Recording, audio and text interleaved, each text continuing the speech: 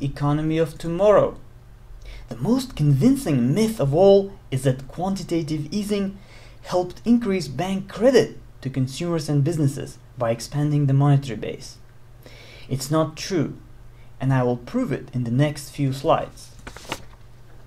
This chart shows you that the volume of commercial and industrial loans in the United States, i.e. the loans used to create real value in the economy, remains below 2008 levels, despite the $2 trillion of new cash pumped into financial institutions since then.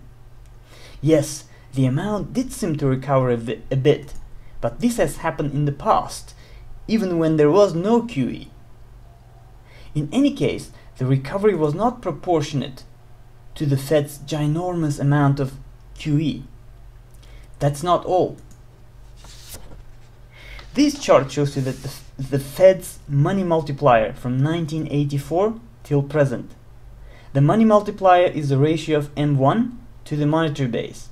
In other words, it shows how fast credit is being created from the monetary base. It was as high as 3 times 30 years ago. But as you can see, the ratio fell below 1 in 2008, and it has remained around that level for nearly 4 years now. This means that the money supply, which consists of money and credit, is actually less than the entire monetary base. How is it possible? Doesn't money always go somewhere? Not in a fiat money system. In the fiat money system, money can disappear just like it came from nowhere. This happens because of the fractional reserve banking. Based on the fractional reserve system, banks could lend up to 10 times their cash reserves. When they do lend, this increases the money supply a lot. But when banks redeem loans or write them off, money supply shrinks as fast as it grows. And banks are not making a lot of new loans today, while they're redeeming their existing loans. But they do have the cash from selling US treasuries, right? If they're not lending it, where is that all cash sitting then? Some of it is sitting in corporate bonds, equities and commodities, but not as much as you may think. Here's where 4 out of 5 new QE dollars are sitting. The QE money is sitting as excess reserves with the Fed, and it's earning 0% interest for the banks.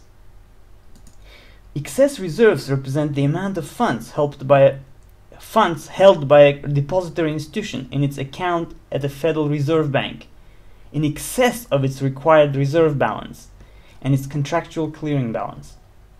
Excess reserves equal total reserves less required reserves. In other words, banks have sold their government bonds and parked 80% of their cash back with the Fed. So the net effect of the QE was minimal. That's the reason we did not experience hyperinflation. As the chart illustrates, nearly $1.6 trillion out of the $2 trillion QE have been deposited back with the Fed, simply because banks either don't want to lend or they can't find creditworthy customers. In sum, the QE programs have failed to create new lending, and any quantitative easing programs in future may yield similar results. What the economy needs is a strong demand and a desire to make things again. And you only get there by cutting taxes and creating free market conditions. Subscribe and stay tuned.